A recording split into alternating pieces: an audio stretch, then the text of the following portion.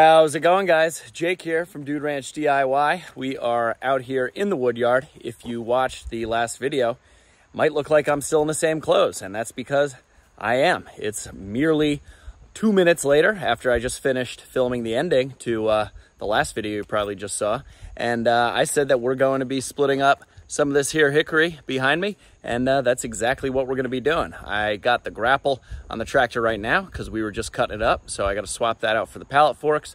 I am going to grab a fresh 330-gallon IBC tote from the IBC tote mountain behind me, and we're going to make some really nice hickory firewood today. So stick with me, and we're going to get splitting.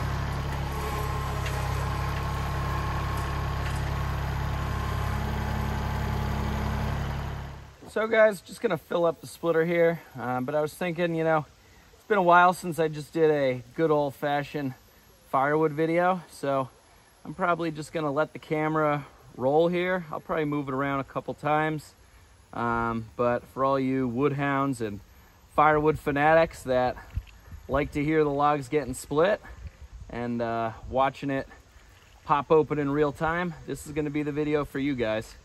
Honestly, it's a lot easier for me both to make the video and to edit the video, to do it that way. But you know, let me know in the comments below if you like that kind of thing, or if you prefer the time lapses and fast forwarded with the you know, transitions and fun music. Because honestly, I'm happy to make the videos however you want. Personally, that's the way that I like them. I think the jump cuts and everything makes it a little bit more interesting than just watching somebody stand here for 20 minutes splitting wood back and forth. But you know what? To each their own. So let me know in the comments section, and we're gonna get splitting here.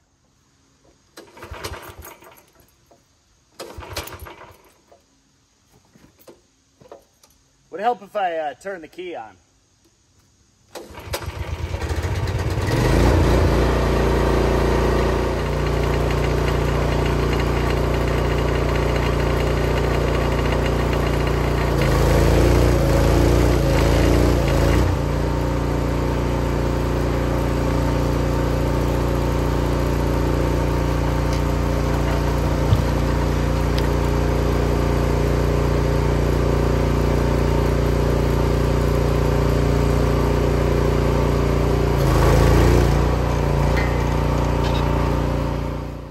Alright guys, so since I'm doing a real-time splitting video here, I thought I'd throw in a voiceover to make it a little bit more interesting and just kind of talk about how I like to split and the RuggedMade splitter and my whole process. Now, obviously I'm splitting hickory here, albeit pretty straight.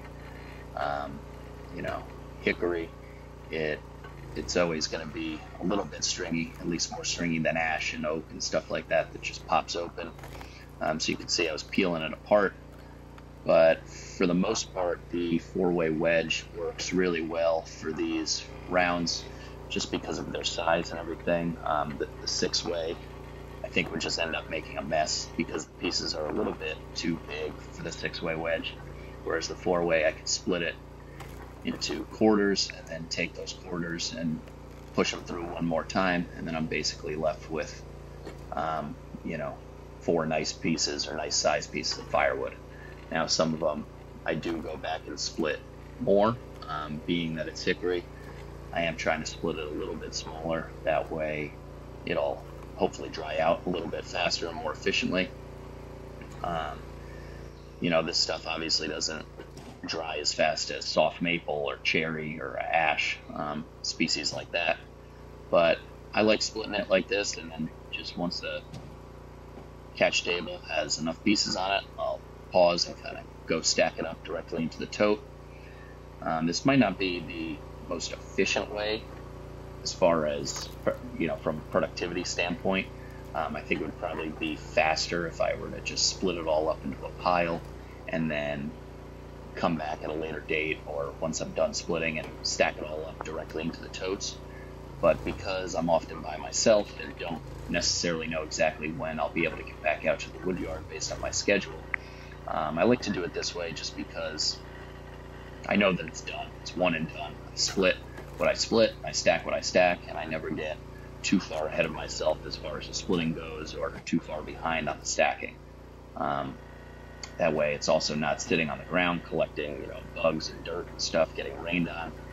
It basically gets split, stacked directly into the tote, and covered up immediately. That way it can begin its process of drying. So it just works well for me. Again, I'm not saying it's the most productive or time efficient method to be splitting, but it's what I found to work well, and I'm happy with the results overall.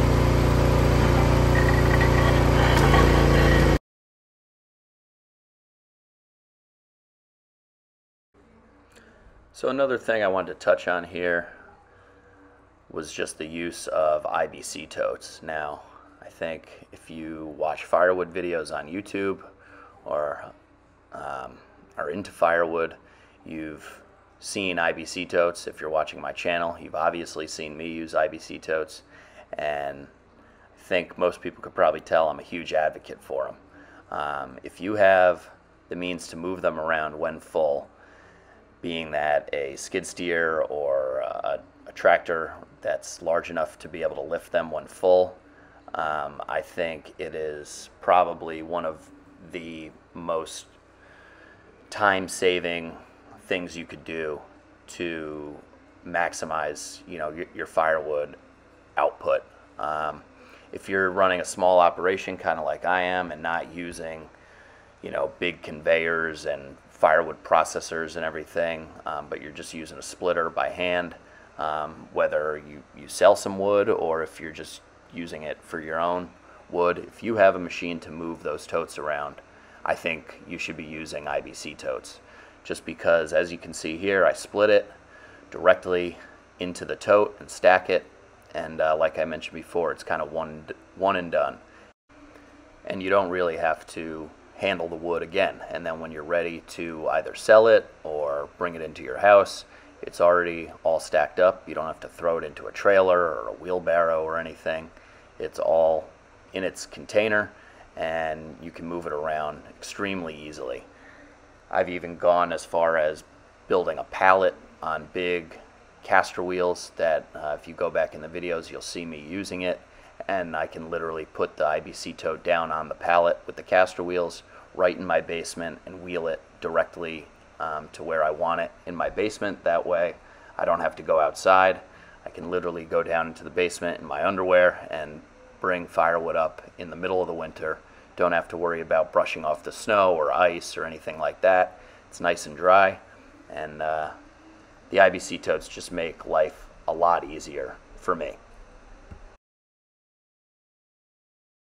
Well guys, I couldn't resist throwing in a time lapse. It's amazing how fast I can split wood. I wish we could all split wood this fast in real life, but as you can see, I fill up the tote in about 45-50 minutes, I think, and it's a really nice tote full of beautiful hickory. So I'll look forward to when that's all seasoned up. All right, guys, there we have it. One full, large full tote of beautiful hickory. This stuff is really nice. It's split surprisingly well for hickory. I was definitely splitting it smaller, so that way it dries a little faster, but this stuff is really nice. I might end up saving this tote for myself because that would last me quite some time in the wood stove, you know, in those really cold February months. We got a decent amount of rounds left over. I will definitely bust out a smaller tote and split that stuff up into that next time I come out here. But I'm actually pretty curious to see. I think the tractor will pick this up. It shouldn't pick it up without too much of a problem. It picks up the you know, oak, no problem. So hickory's just about the same weight. So yeah, I'm happy. Made some progress here. So let me try and pick up this tote. We'll slap a cover on it and get it in line to continue drying.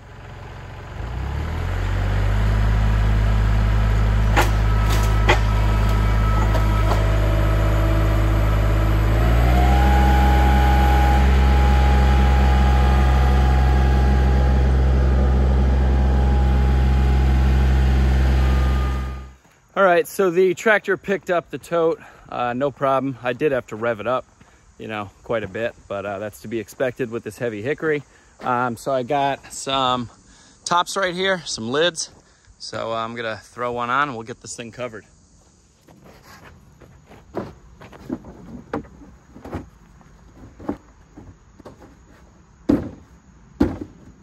Boom. These things make awesome roofs. Now I just grabbed one of these bungee cords. Link for them, I think should be in the description, but I just lash it on, pull it over, and now my wood is covered, the top is secure, and it can go in the row of all the other wood waiting to be seasoned.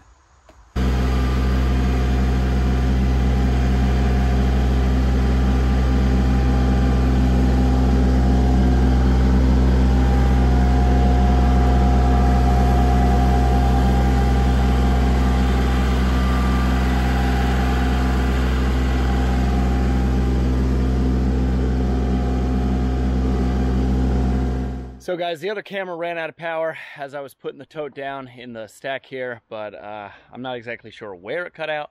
But before I put it up against the other totes, I wrote Hickory. I denoted that. That way I know it's Hickory for myself.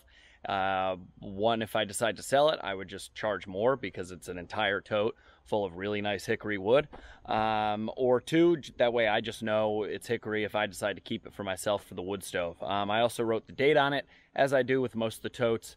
At the very least, I'll just put the month and the year. That way I have a rough idea of when it was, you know, split and stacked. That way I know roughly when it should be done seasoning. So it is in the row here, and that's going to wrap up this video. So as always, guys, hope you enjoyed. This was just a good old-fashioned firewood video, as I like to call them. I did throw a time lapse in there just because I ended up splitting for, it was about an hour to fill up this large tote by myself, splitting and stacking. I don't think that's too bad. Hickory's pretty stringy, so some of the pieces took a little bit more time, but such is life. No problem. So as always, if you like the video, give it a big thumbs up. If you haven't done so already, hit that subscribe button down below. I'd really appreciate it. Questions, comments, or feedback, throw it down there in that comment section. But for now, I'm Jake. This is Dude Ranch DIY. Thanks so much for watching. We'll see you here next time.